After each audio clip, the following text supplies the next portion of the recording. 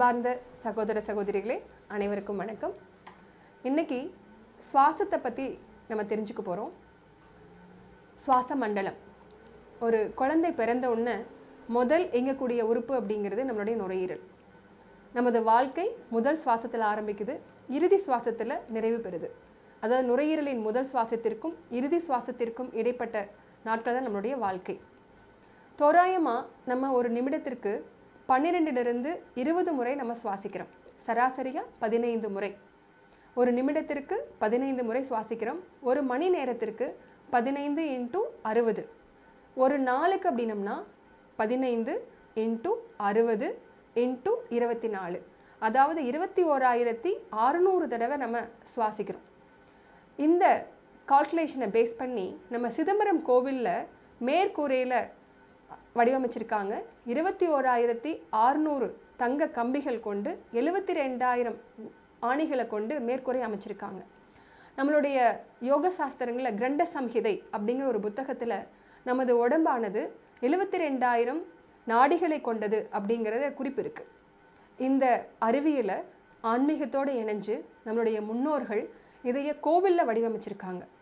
சிதம்பர ரகசியம் அப்படின்னு சொல்லக்கூடியதும் இதை தான் குறிப்பிட்டிருக்கலாம்னு நினைக்கிறேன் நான். அதாவது 21,600 தங்க கம்பிகளை கொண்டு 72,000 ஆணிகளை கனெக்ட் பண்ணி மேற்கூரை அமைச்சிருக்காங்க. இது நம்மளுடைய முழுக்க நம்மளுடைய உடல் நாடிகள் 21,600 தடவை நம்ம சுவாசிக்கிற பிராணன் இது ரெண்டையும் ஒன்றா இணைக்கப்பட்டிருக்குது. அதாவது நமது உடம்புலானது 72,000 நாடிகளை கொண்டது. இந்த நாடிகள் நம்ம சுவாசத்தின் மூலமாக இயங்கிட்டு இருக்குது. 21,600 தடவை நம்ம சுவாசிக்கிறது, இந்த நாடிகளோட இணையிறது, இது ரெண்டையும் இணைச்சி தான் சிதம்பர ரகசியம் சொல்லப்பட்டிருக்கு. அதாவது இந்த சுவாசத்திற்கும் நமது வாழ்நாளிற்கும் சம்பந்தம் இருக்குது. இந்த சுவாசம் எண்ணிக்கை அதிகமாகுது அப்படின்னம்னா நம்மளுடைய வாழ்நாள் குறையுது. அதாவது நம்ம ரொம்ப அதிகமாக பதட்டப்படுறோம், பயந்துக்கிறோம், ரொம்ப கோபமாக இருக்கிறோம் அப்படிங்கிறப்பெல்லாம் நம்மளுடைய சுவாசத்தின் எண்ணிக்கை அதிகமாகும். இது நம்ம ரொம்ப அமைதியாக இருக்கிறோம், சந்தோஷமாக இருக்கிறோம், கருணையோடு இருக்கிறோம், திருப்திகரமாக இருக்கிறோம் அப்படிங்கிறப்போ இந்த சுவாசத்தின் எண்ணிக்கை குறையும். அதாவது எண்ணிக்கை குறையிறப்ப நம்ம வாழ்நாள் கூடுது, எண்ணிக்கை அதிகமாகிறப்ப வாழ்நாள் குறையுது. இது நடைமுறையில் நம்ம சாதாரண விலங்குகள் பார்த்தாலும் கூட நம்மளால் தெரிஞ்சுக்க முடியும். பொதுவாக யானை, ஆமை இந்த விலங்கினங்கள்லாம் ஒரு நிமிடத்திற்கு 2 முறை அல்லது 1 முறை தான் சுவாசிக்குது. இதோடைய வாழ்நாள் பார்த்திங்கன்னா யானைக்கெல்லாம் more than 200 years, ஆமைக்கெல்லாம் பார்த்திங்கன்னா 800 வருட காலங்கள் அதோடைய வாழ்நாள் சொல்லப்படுது. இது நம்ம வீட்டு விலங்குகளாக சொல்லக்கூடிய நாய், பூனை, எலிகளெல்லாம் பார்த்திங்க அப்படின்னம்னா ஒரு நிமிஷத்துக்கு more than 120 times 120 தடவைக்கு மேலே சுவாசிக்குது. ரொம்ப வேகமாக படபடபடன்னு சுவாசிக்கும். அதோடைய வாழ்நாள் பார்த்திங்கன்னா 5 வருஷத்துலேருந்து 20 வருஷம். ஸோ இதிலே நம்மளால் தெரிஞ்சுக்க முடியும், நம்மளுடைய சுவாசத்தின் எண்ணிக்கை அதிகரிக்கும் பொழுது நம்மளுடைய வாழ்நாள் குறைகிறது, சுவாசத்தின் எண்ணிக்கை குறையும் பொழுது வாழ்நாள் அதிகரிக்கிறது. நம்ம சொல்லக்கூடிய மந்திரங்கள், யோக பயிற்சிகள் இது எல்லாமே நம்மளுடைய சுவாசத்தின் எண்ணிக்கை குறைக்கக்கூடியவை.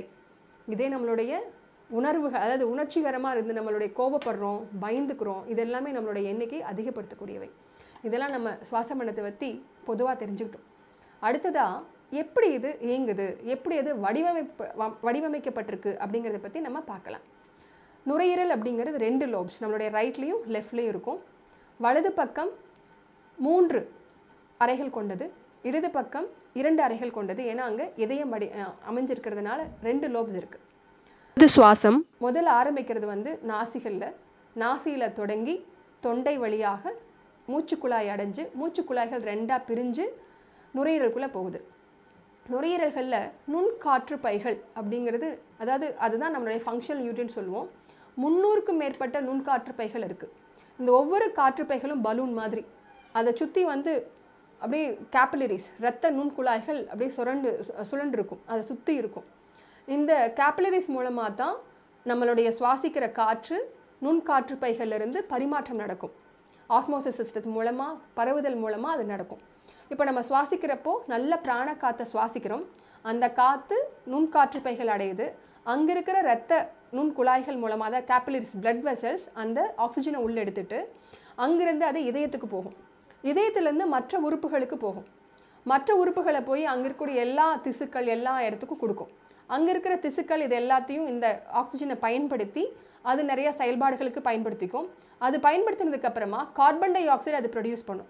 இந்த carbon di oxide again veins அதாவது சிரைகள் மூலமாக கலெக்ட் ஆகி இதயத்துக்கு வந்து இதயத்திலிருந்து மறுபடியும் நுரையீரலுக்கு வரும். நுரையீரலிருந்து நம்மளுடைய வெளி சுவாசத்தின் மூலமாக இந்த கார்பன் டை ஆக்சைடு வெளியேற்றப்படும். இது வந்து இயல்பாக நடக்கக்கூடிய சுவாசம். இந்த சுவாசம் முழுமையாக நடக்கணும் அப்படின்னம்னா நம்மளுடைய நுரையீரல் நல்லா விரிஞ்சு காற்றை உள்வாங்கணும். இந்த கெட்ட வாயு அதாவது அபான வாயு கார்பன் டை ஆக்சைடு வெளியில் போகணும் அப்படின்னம்னா நுரையீரல் நல்லா சுருங்கி வெளியில் தள்ளணும். ஆனால் இன்றைக்கி நிறைய பேர் நம்மளுடைய சுவாசமானது ரொம்ப ஷாலோ ப்ரீதிங் அதாவது ரொம்ப குறைபாடுடைய நம்ம சுவாசமாக இருக்குது. ரொம்ப வேகமாக சுவாசம் எடுக்கிறோம், முழுமையாக சுவாசத்தை உள்வாங்கிறது இல்லை, முழுமையாக சுவாசத்தை வெளியில் விடுறதில்லை. இன்றைக்கி இயல்பாக நம்மளுடைய ஸ்டூடெண்ட் லைஃப்பில் எப்படி இருக்குது அப்படின்னம்னா நம்ம உட்கார்ந்துருக்கக்கூடிய அமைப்பு நம்ம எல்லாருமே இப்படி கூன் போட்டு இப்படி உட்காந்துருப்போம். ஸோ இந்த மாதிரி உட்காந்துருக்கிறப்ப என்ன ஆகுது, நம்மளுடைய நுரையீரல் முழுக்க ஒரு கூன் அதாவது வந்து ஒரு கேவ் மாதிரி குனிஞ்சிடுறோம். நம்ம நுரையீரல் நல்லா விரிஞ்சு இருக்கிறது இல்லை. இதன் காரணமாக நம்மளுடைய நுரையீரலுடைய உள்வாங்கக்கூடிய சக்தி குறைஞ்சு போயிடுது. அதே மாதிரி நம்ம தொடர்ந்து இப்படியே இருக்கிறப்போ நம்மளுடைய முதுகுத்தண்டுடைய அமைப்புமே மாறுபட்டு போயிடும். இதனால் நம்மளோட நரம்புகளுமே பலகீனமாக ஆரம்பிக்கும். ரெண்டாவது, நம்ம நிறைய பேர்த்துக்கு நம்ம தூங்குறப்போ போர்வை முகத்துக்கு மூடி படுத்துட்டோம் அப்படின்னம்னா நம்ம சுவாசிக்கிற காற்று உள்வாங்கக்கூடிய காற்று ஆக்சிஜன், ஆனால் வெளிவிடக்கூடிய காற்று வந்து கார்பன் டை ஆக்சைடு. நம்ம போர்வையை நல்லா மூடி படுத்துட்டோம் அப்படின்னம்னா கார்பன் டை ஆக்சைடே வந்து நம்மளுடைய போர்வைக்குள்ளே இருந்துக்கிட்டே இருக்கும். ஸோ மறுபடியும் நம்ம கார்பன் டை ஆக்சைடையே சுவாசிச்சுட்ருப்போம். இதனால் நம்மளுடைய உடம்புக்கு தேவையான ஆக்சிஜன் கிடைக்காம கார்பன் டை ஆக்சைடு அதிகமாகி நம்மளுடைய உடம்பு அபான வாயு நிறைஞ்சதா கார்பன் டை ஆக்சைடு நிறைஞ்சதா ஒரு விஷவாயுவாக நம்மளுடைய உடம்புக்குள்ளே பரவ ஆரம்பிக்கும். மூணாவது விஷயம், நிறைய பேர் மூக்கு வழியாக சுவாசிக்காமல் வாய் வழியாக சுவாசிச்சுட்ருக்கோம். வாய் வழியாக சுவாசிக்கிறப்போ நம்மளுடைய காற்றானது நேரடியாக நுரையீரலுக்குள்ளே தான் போகும். ஆனால் மூக்கு வழியாக சுவாசிக்கிறப்போ மூக்கில் வந்து சிலியான்னு சொல்லக்கூடிய அதாவது ரோமங்கள் அதிகமாக இருக்கும். இந்த ரோமங்கள் வழியாக காற்று உள்ளே போச்சுன்னா அது வடிகட்டப்பட்டு முழுக்க நல்ல ஃபில்டரான நல்ல காற்று உள்ளே போகும், ஈரப்பதத்தோடையும் உள்ளே போகும். ஆனால் நம்ம வாய் வழியாக சுவாசிக்கிறப்போ அதெல்லாம் நடக்காது. அதனால் சுவாசிக்கிறப்போ கவனமாக மூக்கு வழியாக சுவாசிப்போம். நெஞ்சு நிமிர்ந்து உட்காரலாம், நிமிர்ந்து நடக்கலாம். கூன் விழுந்து நடந்தோம் அப்படின்னா நம்மளுடைய நுரையீரலோட திறன் குறைஞ்சு போயிடும். தூங்குறப்போ நம்ம முகம் வந்து வெளிக்காற்றுக்கு படுற மாதிரி நம்ம தூங்கலாம். அடுத்து நம்ம வீடுகளில் பண்ணக்கூடிய மிகப்பெரிய ஒரு தப்பு அப்படின்னம்னா நிறைய பேர் ஜன்னல்களெல்லாம் சாத்தி வச்சுட்டு நம்ம தூங்குறோம். அதுவும் கொசு அதாவது விரட்டுறதுக்காக கொசுக்கு பயந்துட்டு நம்ம இந்த கொசு மேட் அல்லது காயில் பயன்படுத்துகிறோம், லிக்விட் பயன்படுத்துகிறோம். இதில் எல்லாமே வந்து பூச்சிக்கொல்லிகள் பயன்படுத்துகிறாங்க. இந்த பூச்சிக்கொல்லி மருந்துகள் என்ன ஆகுது அப்படின்னம்னா நம்மளுடைய ரூமுக்குள்ளே ஆக்சிஜனுடைய அளவை குறைச்சிரும். லோ ஆக்சிஜன் லெவல் இருக்கும். நம்மளுடைய உடம்புல 21% பார்ஷியல் ப்ரெஷர் ஆஃப் ஆக்சிஜன் நம்ம பிளட்டில் இருக்க வேண்டியதுன்னு பார்த்தீங்கன்னா 21%.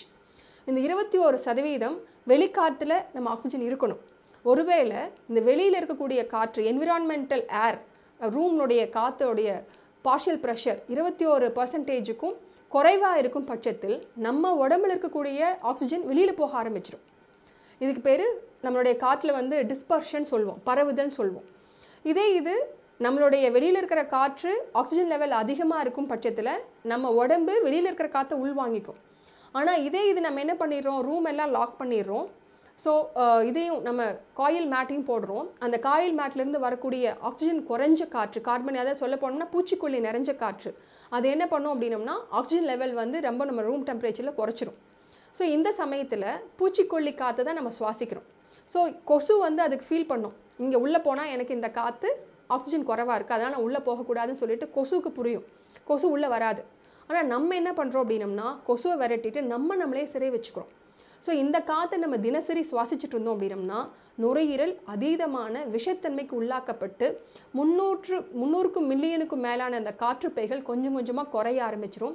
இதுவே ஃப்யூச்சரில் அதீதமாக கேன்சர் வர்றதுக்கும், இன்னும் சொல்லப்போனால் நம்ம எந்திரிச்சதுக்கப்புறமா நம்மளுக்கு வந்து ஒரு அசதி ஏற்படும். எந்திரிச்சாலும் அந்த தூங்கி எந்திரிச்ச ஒரு ரெஸ்ட் கிடைக்காது. ஸோ இது வந்து நுரையீரலுடைய தன்மை குறைஞ்சது அப்படின்னம்னா நம்மளுக்கு பிராணசக்தி குறைஞ்சு எல்லா நோய்களுக்கும் ஆதாரமாக மாறிவிடும். அதனால் நல்ல காற்று வர்ற மாதிரி வெளிக்காற்று வர்ற மாதிரி என்விரான்மெண்ட்டில் நம்ம இருப்போம். தூங்குறப்பவும் ஜன்னலெல்லாம் திறந்து வச்சு கொசு வருது அப்படின்னம்னா கொசுவலை பயன்படுத்தலாம். நீங்கள் படுத்திருக்கிற மெத்தை அல்லது நீங்களுடைய கட்டலுக்கு மட்டுமோ அல்லது நீங்கள் படுத்திருக்கிற இடத்துக்கு மட்டுமோ கொசுவலை போட்டுக்கோங்க. அதுக்காக கொசுவுக்கு பயந்துட்டு காற்றை குறைச்சிங்க அப்படின்னம்னா நீங்கள் நினச்சி பாருங்கள், நீங்கள் ஒரு ரூமுக்குள்ளே 1 மணி நேரத்துலேருந்து 2 மணி நேரத்துக்கு உங்களுக்கு தேவையான ஆக்சிஜன் கிடைக்கும்.